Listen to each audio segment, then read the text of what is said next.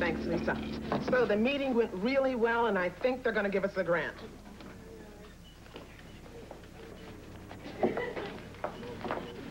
And I'm pregnant. And it's yours. Ted? What? Oh, sorry. I was distracted. No, Dustin Hoffman and Rain Man was distracted. Where were you? April 1st is coming up. April Fool's Day. I hate it. You know, the only reason we celebrate it is to keep the plastic vomit industry from going belly up. Leanne and I got married April 1st, remember? Oh, right. I'm sorry. I sometimes laugh when something strikes me funny. This is the first anniversary we'll be together since the divorce. Treat it like any other day of the year. Just fight and bicker. Ah, thanks, Lisa. I've got this one. $9. Ooh, boy. PJ, how would you like to become a major financial supporter of public radio? Right. We'd mention your name on the air, your firm commitment to public radio. The all-you-can-eat chowder bar for ladies on Wednesdays? Right. I get all that just for tearing up a $9 tab? Well, we were thinking more like $200 a month line of credit. No way. Okay, how about for the $9 then? Nah. I gotta run. Bye-bye. Harrison. Ah, Naomi. Ah, Ted. Here. Ironic. Even odd. Kind of surprised to see you here on a night when Lisa's tending bar. Why? Just because Lisa once had feelings for me that I did not reciprocate? Good evening, Mr. Green. Lisa, my usual, a dry martini. I'm way ahead of you. The perfect martini conjures up the image of the dry, hot winds of the Sahara.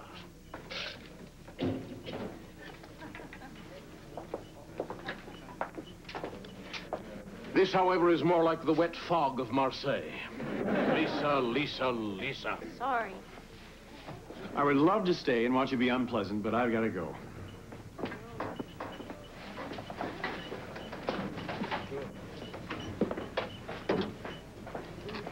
Miss, there seems to be a problem with the phone. We've been getting complaints about that.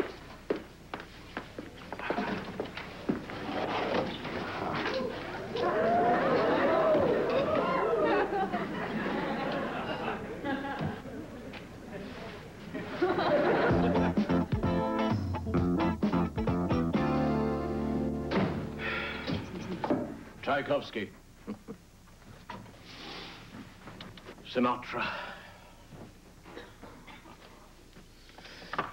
LaToya Jackson. Pretty rough night last night with Lisa? Lisa? Oh, Lisa? I saw you two in PJs, kissing in the phone booth. All right, I reached out and touched someone. Let's just make that our little secret. Why a secret?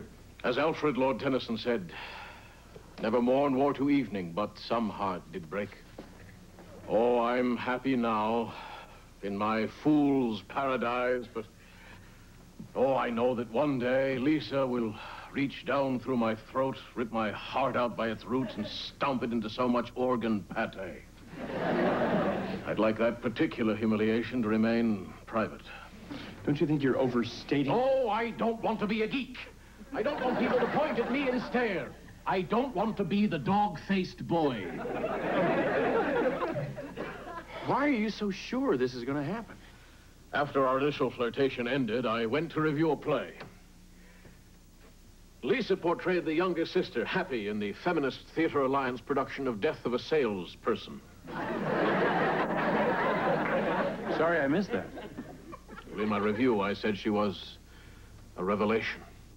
Needless to say, we've been dating ever since. Still don't see where the dog face stopped. I was lying. Now she thinks I like her work. I'm her comfort, her support, her cuddly-wuddly Pooh Bear.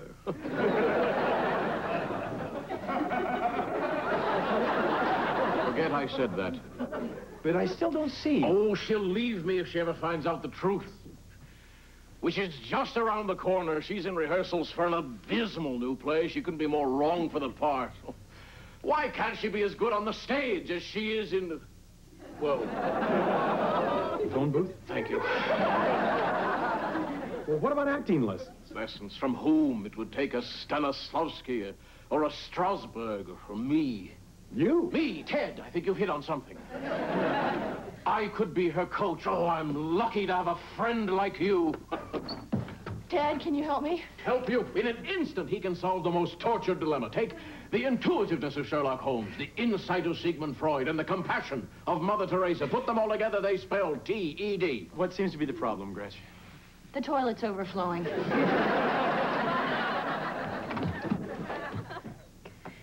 If we stop production of the stupid stealth bomber right this minute, the government could provide every man, woman, and child in the United States with health insurance.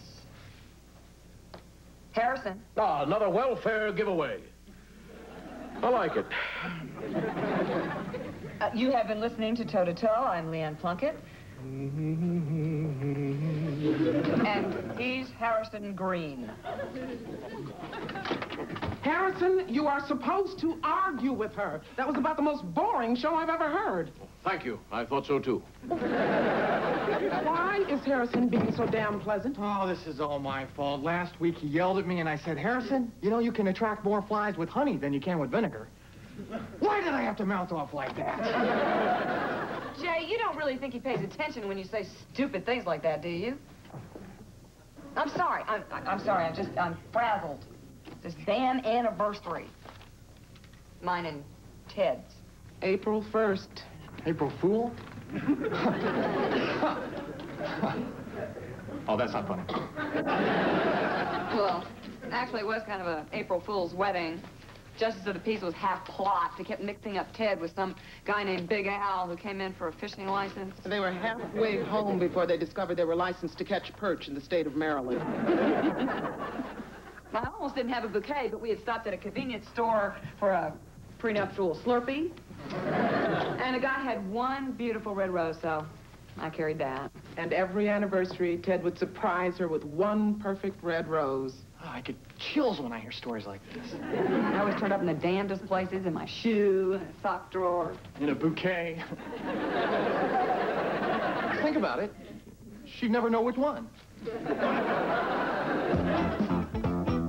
Jay! Well, Gretchen, I'm gonna have to put my foot down. No more bringing home stray animals. This is a fish. Well, who ever heard of a stray fish? I found him in a baggie. What was I supposed to do? Just leave a goldfish to die in the parking lot? Jay, I love animals. I do too. I just don't want them in the apartment. They're messy. Fish aren't messy. They are if you knock them over and you got water, sand, and a broken castle all over the rug. Ah, Ted. Perhaps you're wondering how things are going with Lisa. Well, Glad you asked. She's a fine pupil and things are progressing beautifully. Thank you for your interest. Harrison, I'm so glad I found you. Oh, and I you, my love. Ladies and gentlemen, this is Lisa. I love her. Harrison, I've only got a couple minutes to explain before this man arrives. Oh, no. No. Harrison no. Green. Harrison Green, you stay away from Lisa. I won't let you tear down what she and I have built. Drew. No, choose.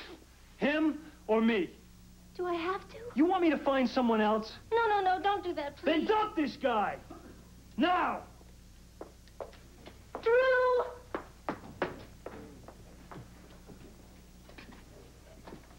What did I tell you? Step right up, right this way to the dog-faced boy. As we understand, we've all had women dump us. Well, maybe with not so large an audience. But don't worry, there'll be other women. Maybe not as pretty as Lisa. Maybe not as pretty as you. But they'll be women. Harrison, I'm sorry about that. Not as if I hadn't expected it. Shouldn't have told him about us, but we were having an argument and it slipped out. It's just that he's such a bad director. He's her director. Ah, you mean all the while we were seeing each other, you were having an affair with your director? I couldn't love someone whose talent I didn't respect. You see, she doesn't respect him. Of course she doesn't. Any fool can see that. A fool with the insight of Sigmund Freud. He's my director, but until I started working with you, I was terrible. Oh, well, I wouldn't say. Terrible. Well, fair enough. So perhaps I should go and try and reason with this Drew fellow. Reason with him? Yesterday he broke the stage manager's nose.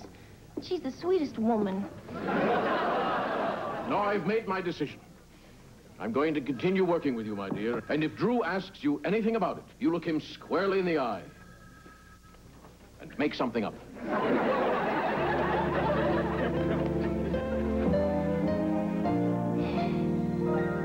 Again. Hey, what do you... Nobody owns me, Tony, nobody. We've got the feeling right, my dear. Now let's work a little bit on the dialect. To wit. Hey, what are you? Nobody owns me, Tony, nobody. Hey, what are ya? Again. Hey, what are ya? You don't own me, Tony. Nobody owns me. Much as I love you, I ain't gonna let you own me. I don't want to own you, Antoinette. Just let me love you, will you? Okay, Tony. Love me. Love me forever.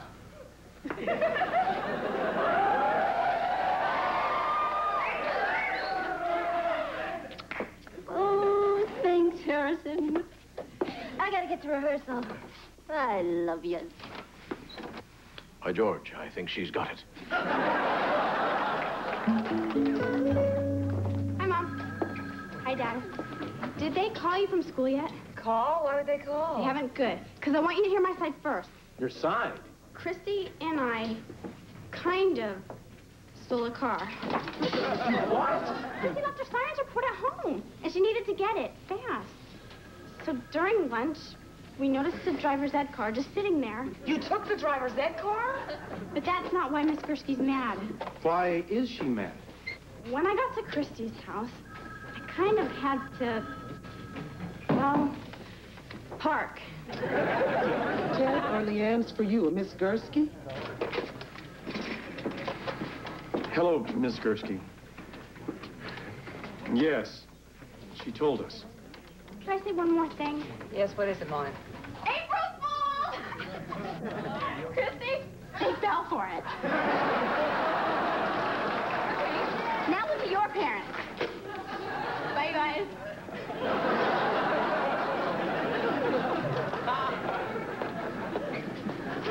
April Fool's Day. I'd completely forgotten about it. Yeah, me too. I'm not expecting a rose or anything, but it'd be nice if you just acknowledge it. I wouldn't hold my breath.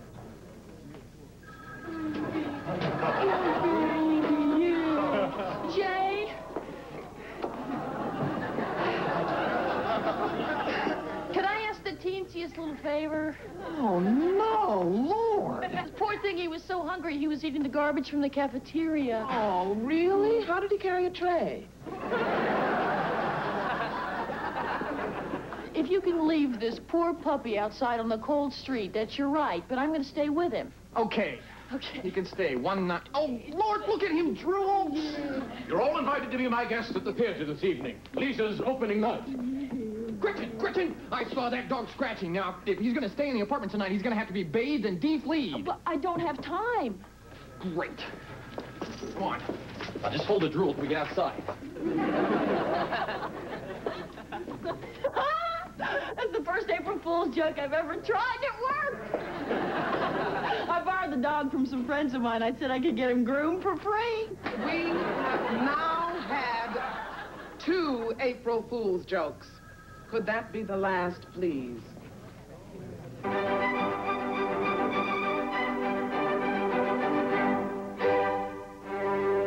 That was Eine kleine Nachtmusik by Wolfgang Amadeus Mozart. And now, for a complete shock to the nervous system, stay tuned for Capital Punishment with Don Topsuni next on WGEO-FM. Lose something, Donald? Yes! I was gonna finish my first bit with this great blues tape, Blind Eddie Turtlelow. This it? Yes.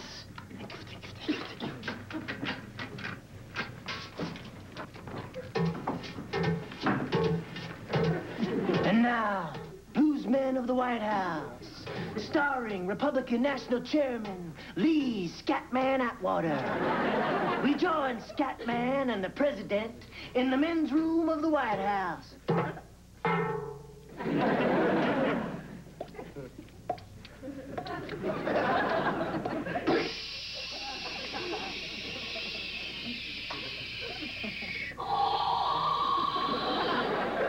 Say, Lee, you don't think that people might see this blues thing as a cynical attempt to attract black voters, do you?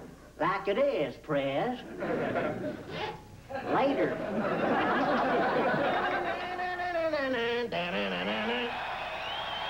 Live from the Apollo Theater in Harlem, it's Scatman Atwater and the Conservators.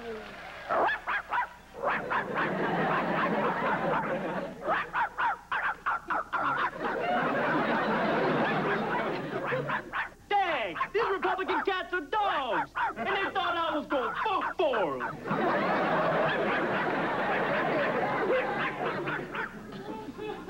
Quentin, you're behind this. This is supposed to be a professional radio operation. Wasn't it bad enough last year when somebody crazy glued Harrison to the toilet? I'll never do it again, Naomi. Quentin, have you seen this? Not now. I gotta take this whoopee cushion out of her chair.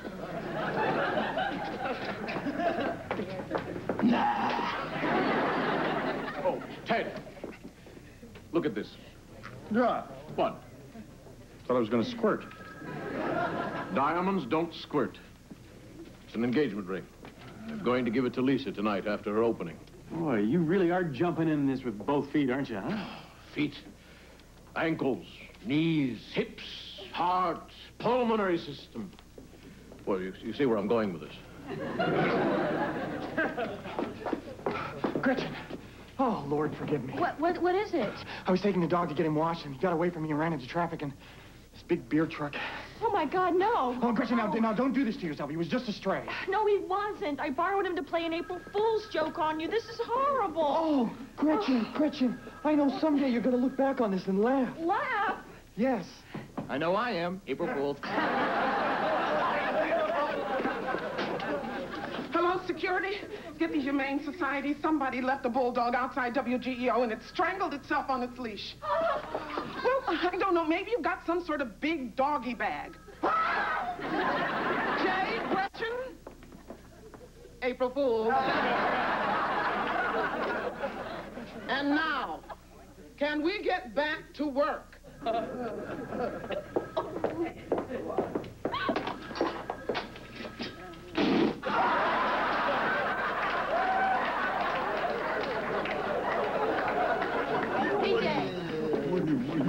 Boy, Harrison, you were right. Lisa was terrific. Well, she must have been thrilled. The ovation. A thrill not to compare with what's in store for her tonight. What the hell is that all about?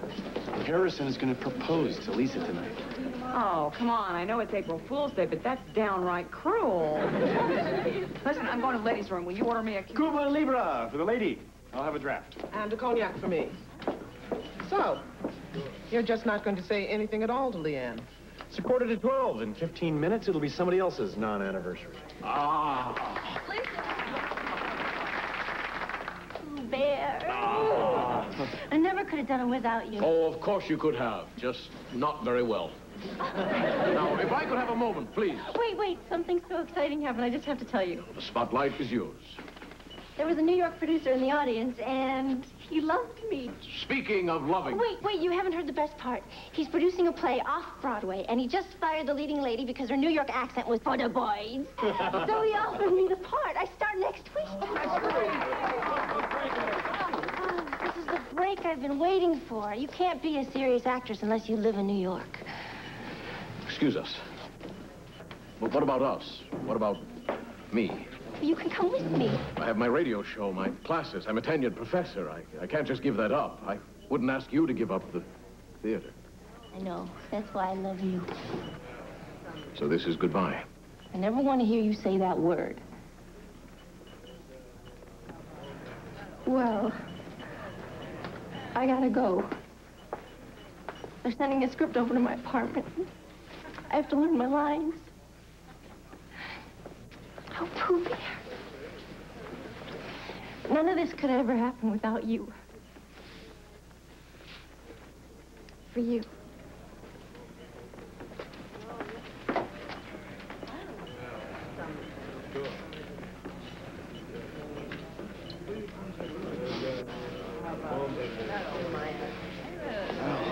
Harrison, what can I say? The man once said, "'Tis better to have loved and lost than never to have loved at all." And if I ever meet that man, I'm going to kick him right in the crotch. Hey, I've been there. It hurts. Well, at least I didn't give her the ring. I still have my dignity.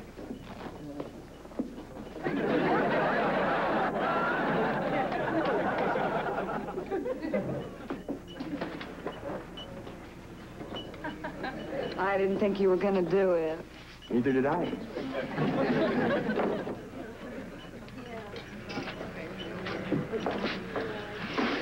April Fools!